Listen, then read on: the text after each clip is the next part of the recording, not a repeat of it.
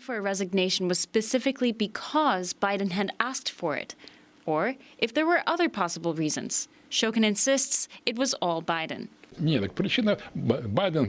Because of Biden, says Shokin. Everyone knew what was going on. Poroshenko told me directly that I had to step down as prosecutor general because of Joe Biden. So there you have it, gang. When all is said and done, Ukraine got $1 billion from the United States, and Biden got $10 million from Burisma, one of the single most explicitly corrupt examples of quid pro Joe imaginable. And Biden just got caught red-handed. Are you ready